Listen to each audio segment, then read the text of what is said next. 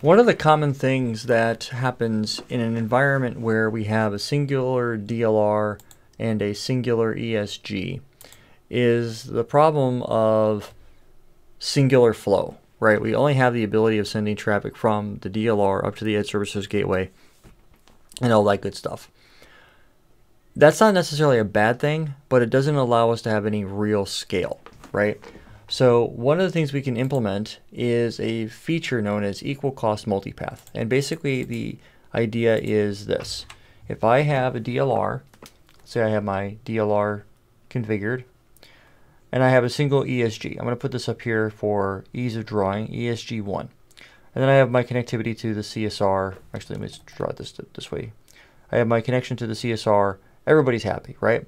But I have only this flow. And let's say I have a logical switch here and a logical switch here. Everybody's happy. Problem is everything goes this way, right? Bidirectional traffic is happening like this. What happens if this is on host 4, and let's say that host 4 takes a dump, right? We talked about HA in the previous video, but in this particular case, let's pretend like HA isn't what we're trying to achieve. We want to, because we can't achieve high availability or equal cost multipathing with HA. And you might say, well, why not?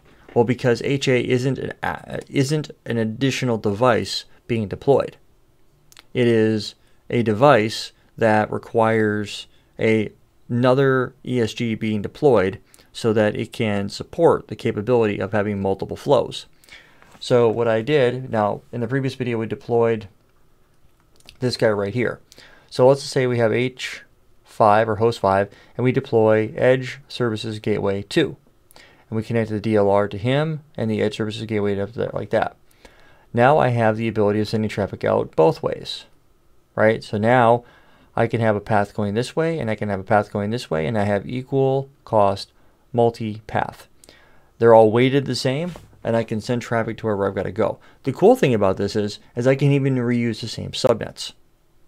So what I would basically end up doing is from here down, from the Edge Services Gateway 2 and 1 down to the DLR, and to Edge Services Gateway 2 to the DLR, these would be BGP peerings, right? And then from the Edge Services Gateway to the CSR and vice versa, this would be OSPF. Now what I would do is this right here is already a /24, right? I don't know how that got written there. /24. So what I could do is this guy right here has got a .1 IP. This guy's got a .2. I can actually go ahead and associate him to the same distributed port group and make this .3. And then over here, I'm using .1 and I'm using .2. So what I can do is associate them to the same transit link on this link right here, and I can put this guy to be .3. So that'll allow me to form a BGP peering between this guy, and then this guy and this guy.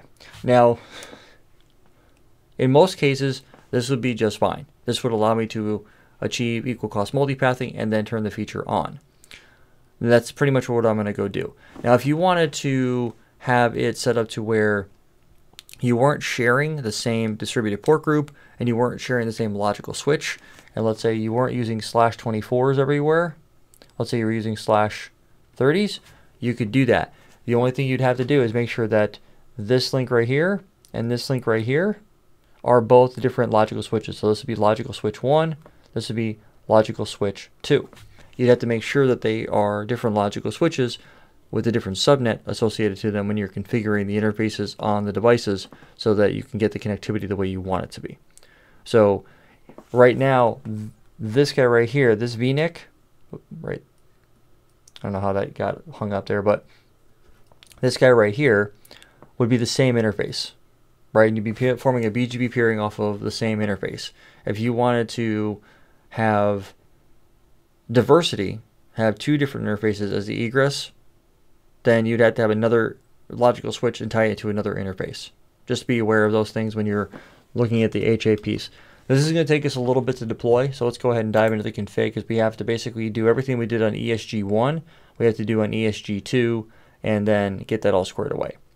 So let us go ahead and knock this out. Let's go into networking and security.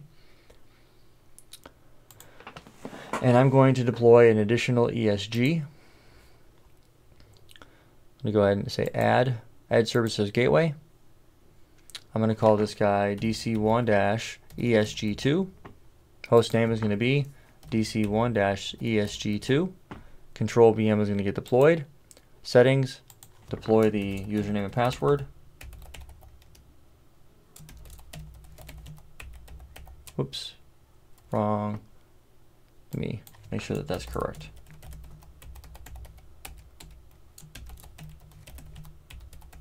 There we go. I'm going to go ahead and turn on SSH. Auto rule generation is enabled. I'm going to deploy one CPU, 512 megs of RAM. Add the edge appliance. I'm going to put this in the management cluster. Data store is going to be data store 4. Now I could put this on a different host as well, because now that would be applicable. So let's go actually do that. Let's go ahead and put this in data store 1. The host is going to be host 5. And then we're going to go ahead and go that route, because this way here we're going to be actually able to diversify our configurations. So host 4 will have ESG1, host 5 will have ESG2. Click on next, click on next again, and we're going to go ahead and configure the interfaces. The first interface is going to be uplink, and I'm going to call it just that. I'm going to call it uplink. And I'm going to connect this to, you guessed it, the distributed port group. Call the NSX uplink. Click on OK. And I'm going to give it an IP address here.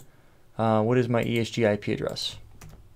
That should be 10.10.0.1. So this will be 2. I'll make this .3.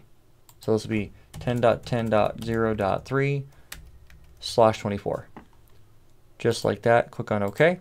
I'm going to create an internal interface. This guy here will be considered transit. It'll be an internal connection. I'm going to come over here and click on logical switches of LS1 transit. Click on OK. The IP address here will be 172.29.11.3/24. Click on OK. Next, default gateway. I am going to, I could point it. I'll go ahead and just do it because of the fact 11. The gateway IP. I need, yeah, and that's a different IP. I'm going to go ahead and put in 10.10.0.1, which is going to be the CSR 1000V. Click next. Firewall is turned on, and I'm going to allow, and I'll turn logging on for good measure, and then finish.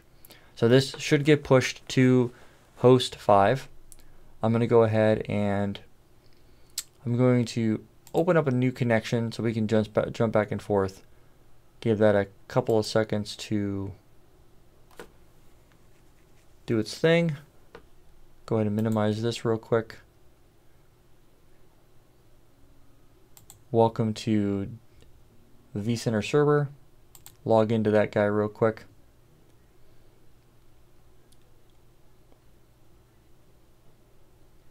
And we can see that the device is being pushed. I'm going to go down to hosts and clusters. And we can see that ESG2 is getting pushed, but it's getting pushed to host 5. Close that out, and we're going to be able to bounce back and forth and watch the story unfold before our eyes. So that'll be pretty cool once it gets rolled out and we have it all squared away. So the next thing for me to go do is basically hurry up and wait.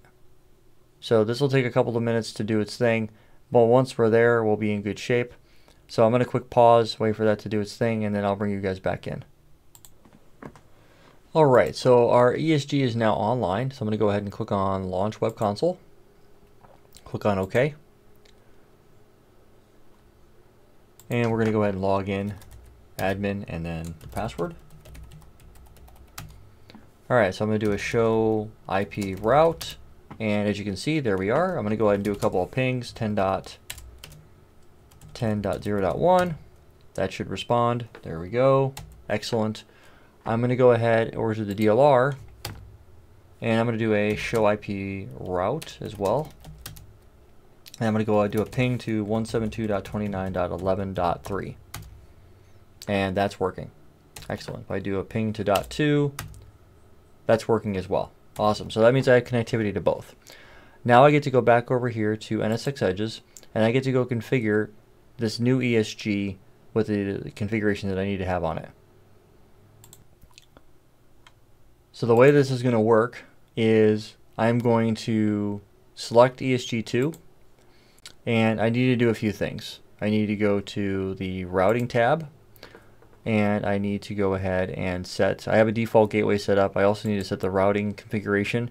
I'm going to choose a custom router ID. I'm going to use 1.1.1.3. Click on Save. Publish that. And then on OSPF, actually I have to wait till it's, I should be a little bit more patient. I'm going too fast with it. There it goes. I'm going to go ahead and edit OSPF. I'm going to turn OSPF on. Click on Save. And then on the add interface mappings, I am going to map the uplink. That's the only, because I'm not going to run OSPF between me and the DLR. And I'm going to disable the interface MTU settings. And I'm going to put this inside of area 0. Because right now, this router here is doing its thing. Now because the CSR 1000V has OSPF enabled on the same interface, it should form an OSPF adjacency rather quickly. So I'm actually going to go ahead and pull this guy up, and there it goes. So I now have an adjacency to that guy. So that's all squared away. Now I need to go down to BGP, and I need to turn BGP on. Edit BGP. I'm going to enable, and I'm going to say this is going to be 65001, and I'm also going to push the default information originate. Click on Save. I'm going to add a neighbor. This neighbor, in this case here, is going to be 172.29.11.254. 65001 is going to be our AS. Click on Add, and I'm going to go ahead and publish that because I had to change to a different connection here. I'm going to go to redistribution. I'm going to turn redistribution on for both OSPF and BGP. I'm going to add the first one here is going to be any to OSPF.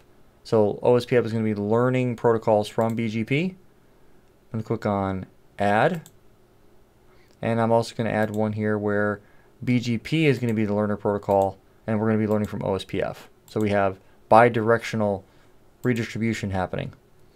And then I'm going to go, once that is done doing its thing, if I go to this ESG real quick,